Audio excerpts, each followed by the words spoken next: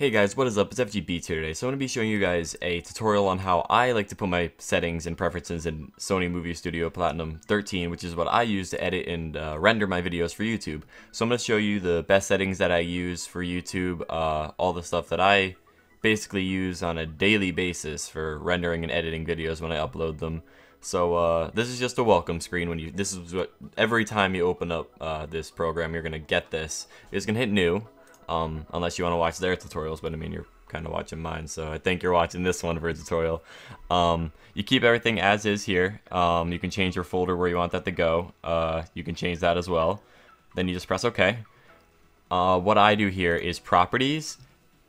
I really would just leave this alone, because you really don't have to change this. You can do that in the make movie part. So I find a lot of bugs when you change this, so just leave it as it makes it, and you should be okay. So this is where you'd add in your video and all your audio files, all down in there, edit it. Then once you have all those down there, you click Make Movie. Well, I guess we're going to have to put something there, for example. So here, just give me a song here, because we can do that easily. So we just put in one of these songs, Make Movie. So once this opens up, you're going to have Render As. I guess I actually have to put in a video. So let me just find a video and I'll be right back, guys.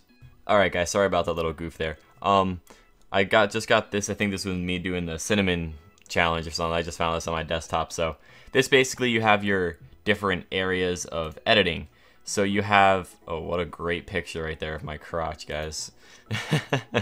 So you have on the side here, you have a text layer, which I don't know why I put that in there, but it could also be, this is just from having it last time. This is because I add tracks in sometimes. So you have this is what you'll start with: your video, audio, and music. I don't know if music will always be there, but I always make sure you can always add insert audio or video tracks there.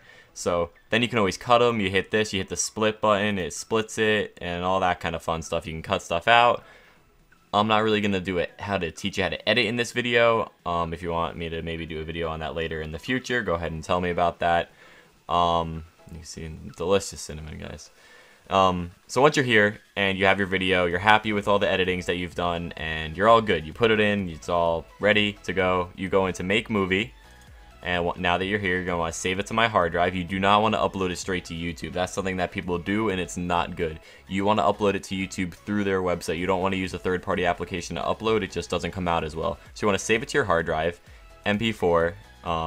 You could save it as something else, but I always do MP4s. I find it to be the best, even though it's a bigger file. It takes longer to upload, but I always find this the best for me.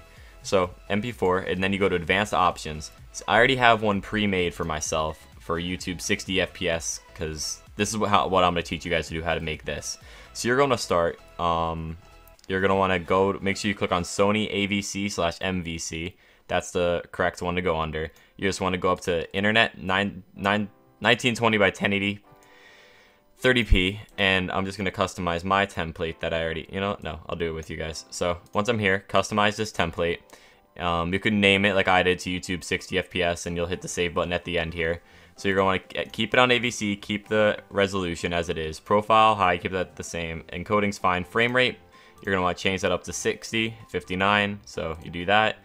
Pixel aspect ratio, keep that on 1.0. I put this all the way up because I have a higher PC, keeps the rendering better. If you have a GPU in your graphics card, then use GPU if available, put it on that. And if not, if your CPU is higher, then go ahead and use CPU. That all depends on your computer. I really can't help you guys with that. Audio, I put mine up to 320, and sample rate stays there. All this stays the same, and the rest, you could check your GPU actually right there if you wanted to. So that's all I do, video and audio. That's really all you have to do, and you can check your GPU if you'd like.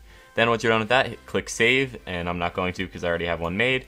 And you could always favorite it, so you can have filters, show favorites only if you'd like, and you're going to have only that one right there. Then once you hit that, you're going to see where you want to save it to. I save mine to my desktop, put the name .mp4, and click Render. Then it'll have a little screen pop up and render, but I'm not going to render right now because there's no reason for me to render it, because I don't have to upload this. But that's basically it, guys. That was just a quick tutorial on how I put my render settings in this program. I prefer this program over Sony Vegas, it's just preference really, which one you like better. This one is easier to use, so I like it.